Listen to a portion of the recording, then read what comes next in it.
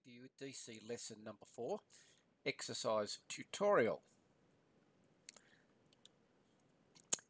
So how does this video operate? Step 1, the exercise question is posed. The student then pauses the video and attempts the question. Step 2, nice and easy, continue to play the video. A hint is provided if a little bit of assistance is required. Again, then pause the video and complete the exercise if you haven't already done so. Step 3, continue to play the video. The answer is provided, and I normally give you a worked explanation of how we got to the answer. And then step 4, continue the video to the next question, so on and so forth. So let's get underway. Question 1. To move a trolley along a workshop floor over a distance of 100 metres, a force of 80 newtons was required. Determine the work done. So pause here. Here's the hint. Work equals force multiplied by distance. That's the formula we're looking for.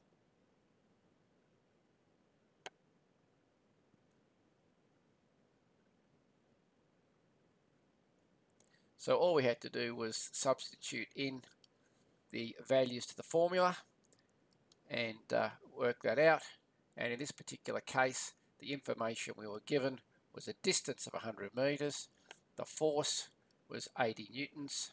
So the amount of work done was going to be 80 multiplied by 100. Gives you a nice simple 8,000 joules, or you could have expressed it as 8 kilojoules, which probably would have been a more appropriate, easier number to turn it into kilojoules rather than leave it in plain joules. Question 2. An electric iron has a resistance of 48 ohms. How much power is consumed if connected to a 240 volt supply? So an iron, resistance of 48 ohms connected to 240 volts. Pause here.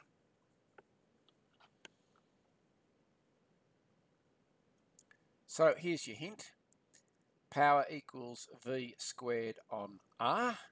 And if you've just completed lesson 4 part E, we did a lot of talking about power and V squared divided by R relationship.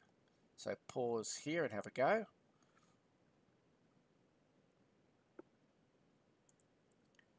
And of course, here is our answer now. So let's quickly explain the answer. Formula reasonably straightforward as long as we understood we're after power. So how much power is consumed? So we're after power. That was the key to the question. 48 ohms. So we needed a formula that involved ohms and volts. It was going to be the quickest and easiest way. So we end up with 240 squared divided by 48, and if you punch that into the calculator you will get 1200 watts, or 1.2 kilowatts is probably the best way to express it. So it was, again, understanding how to read the equation to determine it was power was the central thing we're after, and how do we get to power if we're given volts and ohms, therefore selecting the appropriate equation from the Ohm's law wheel. Question 3. Calculate the resistance, that is the resistance hot, of a 32 volt 100 watt lamp. So lamp is on, so it's running hot, 32 volts, 100 watts. Calculate the resistance. So pause here.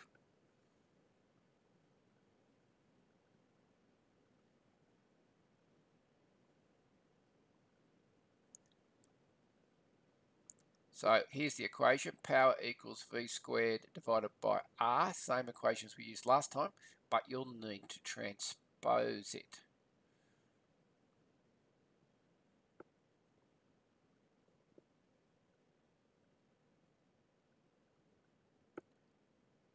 And here's our answer. So if we transpose the equation,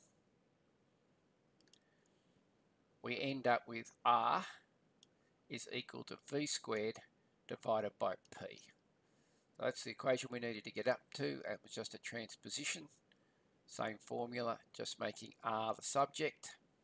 So we end up with 32 squared as the voltage divided by the power, and we work out that our lamp is 10.24 ohms.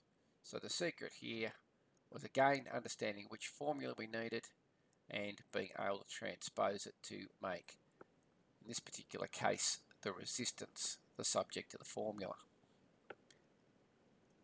Question 4. Calculate the current drawn by a 230 volt 1300 watt toaster. So pause here.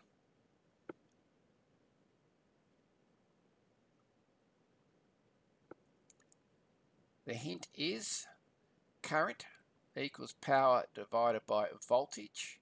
So again, it's just from the Ohm's law wheel. Current equals power divided by voltage.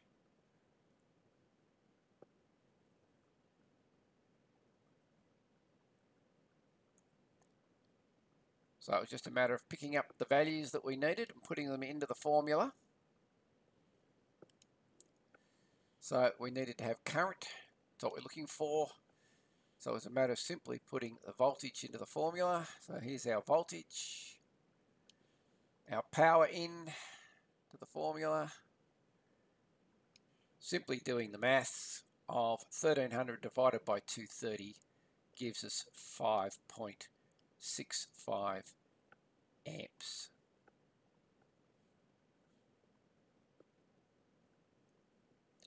Question 5. Your iPod, when connected to a 5 volt supply, draws a current of 65 milliamps. Calculate the amount of power consumed. So pause here.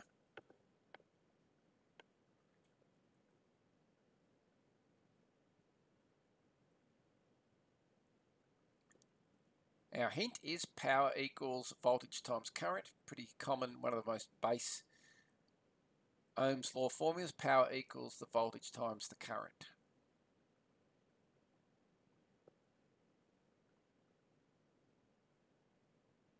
And now for our answer.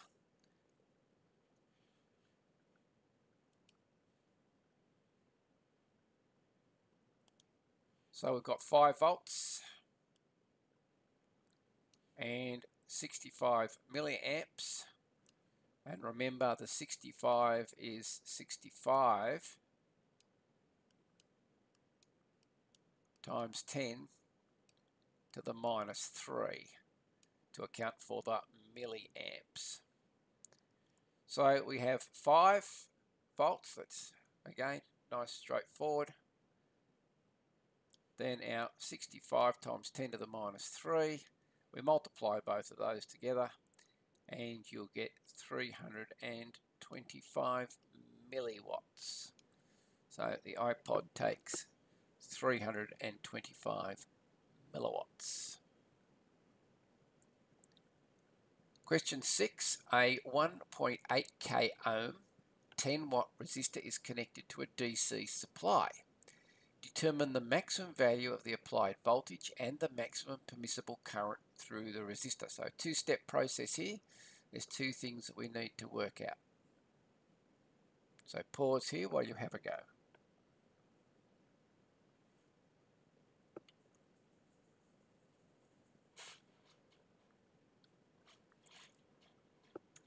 Okay, time for a hint. You have two values. The rest can be calculated from these. It's just Ohm's law. So as long as you've got any two values, you can work out all the rest.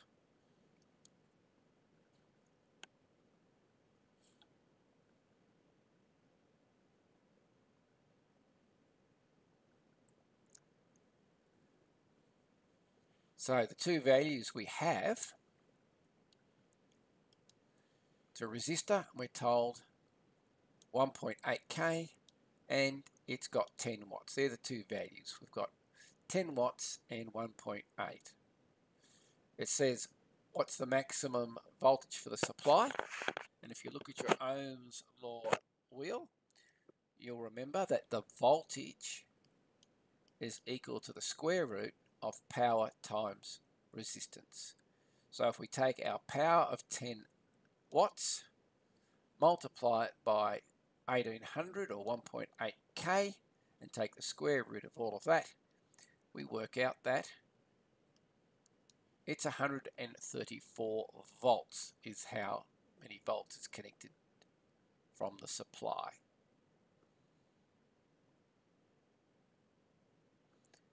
Then in terms of current, it says what's the maximum permissible current?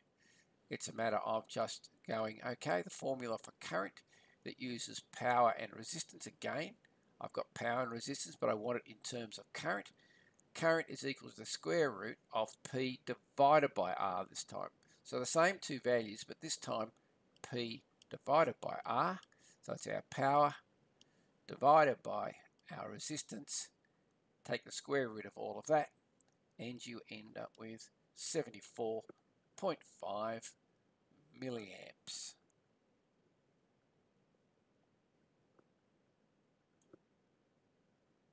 Our final question is to convert the following.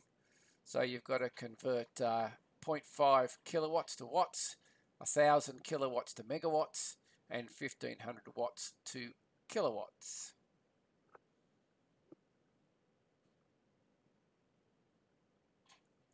Our hint is to make sure you use engineering prefixes to get it into the right conversions.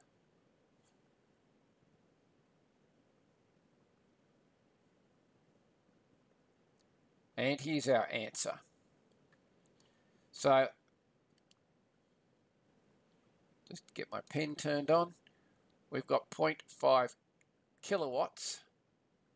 So if we want to move that into watts, we've got to move the decimal point 3 places to the right. So 1, 2, 3. Put zeros in there and move our decimal point. We'll end up with 500. So we end up with 500 watts. Or 500 watts is 0.5 or half a kilowatt. Now we've got 1,000 kilowatts or 1,000 watts. How can we get that into megawatts? Well, we're already at kilos and we want to go to megas. So there's only a to the power of 3 difference. If you remember, kilowatts is already times 10 to the 3, and mega is times 10 to the 6. So we only have a times 10 to the 3 difference between the powers. So I simply move the decimal point 1, 2, 3 places to the left, and I'm in megawatts, which in this particular case gives us 1 megawatt.